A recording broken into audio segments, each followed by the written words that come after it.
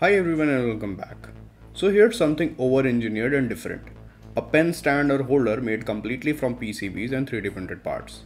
The goal was to create a pen stand that was entirely different from the typical pen stand. It would have a number of features such as a room temperature and humidity meter, an on-board light for aesthetic and illumination, a USB port that could support 5V to power various devices including smartphones. Version 1 of the pen stand I constructed last year was large and heavy. Version 2 is more compact and has additional ESP8266 setup that is connected to an SSD1306 OLED display and an AHT10 sensor. This setup is a pen holder that measures temperature and humidity in room and show the data on the SSD1306 display to keep us informed about the current room temperature. In this video, I'm going to show you guys how this device was created and how you can make it in few easy steps. So let's get started with the build.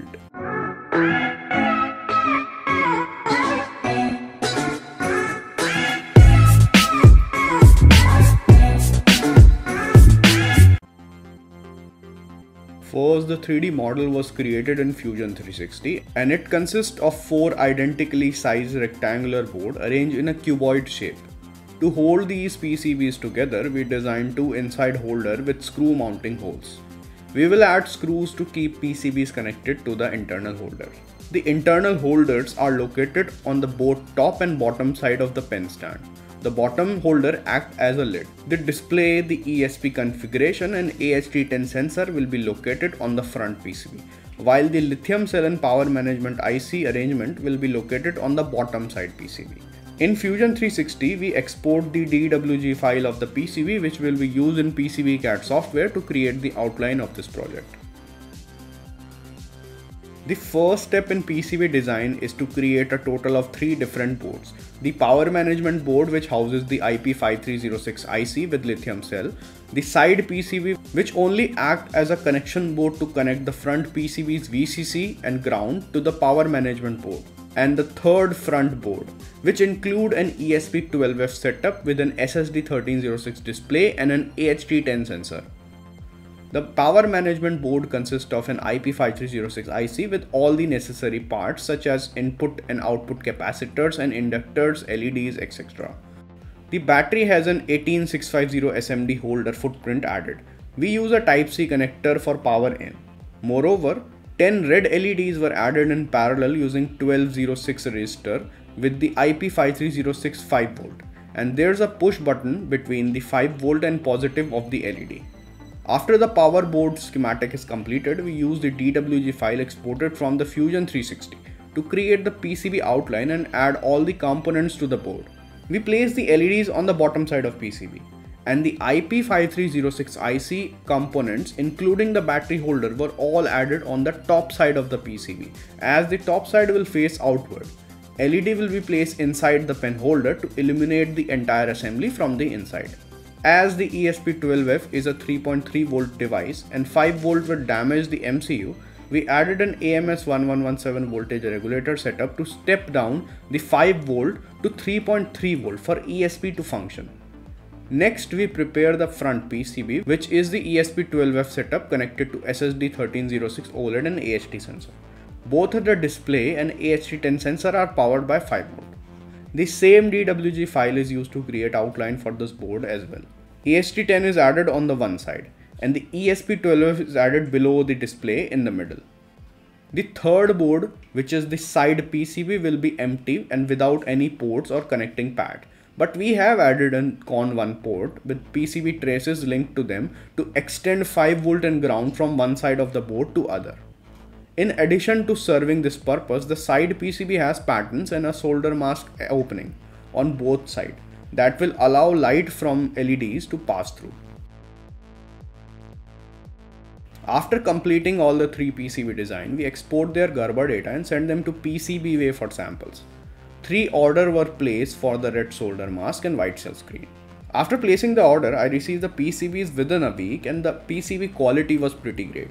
The sill screen that I use is completely random and asymmetrical in the side PCB, and it is pretty hard to make, but they did an awesome job of making this PCB with no error whatsoever. You guys can check out PCBWay if you want great PCB service at an affordable rate and high quality. We begin the front temperature and humidity PCB assembly process, which required the use of two soldering technique because it involved both SMD and THD components. We first apply the solder paste to each component SMD pad using a solder paste dispensing needle. Next, we pick and place all the SMD component in their place using an ESD tweezer. Following the pick and place process, the PCB is carefully lifted and placed on the SMT reflow hot plate, which heats the PCB from below up to the solder paste melting temperature, permanently soldering all the components to their pads. We gather all the THD components including the OLED display and the AHT10 sensor module and position them on their pad and then solder their pad using a standard soldering iron. Next, we begin the power management board assembly, which follows a process that was identical to the one we used to create the front PCB. We first add the solder paste to each SMD component pad and then use the ESD tweezer. We pick and arrange all the SMD component in their position. The PCB is then placed on the SMT hot plate where it is reflowed and all the SMD components are soldered to their pads. The remaining THD part include the 5mm THD LED, push button, USB port and push on and off switch are then added.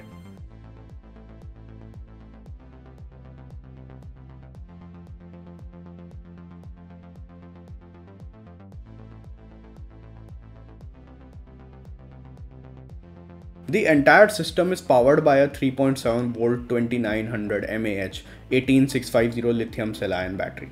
And the ESP12F and OLED are powered by a reliable 5 volt output from the IP5306 power management IC. We insert the 18650 cell in its holder by confirming the polarity, and then we use a multimeter to measure the output voltage, which should be 5 volt.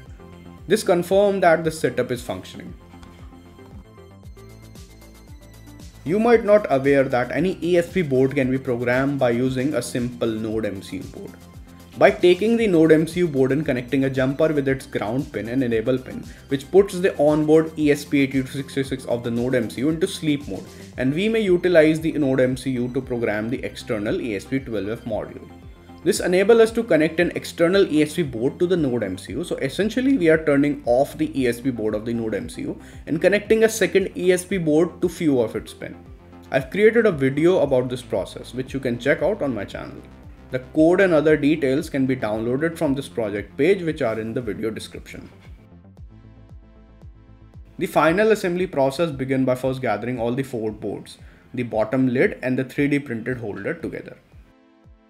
We begin by using M2 screws to attach the front PCB to the 3D printed lid before adding the back PCB and then the 3D printed holder on the top side. We then install side panels using the same M2 screws.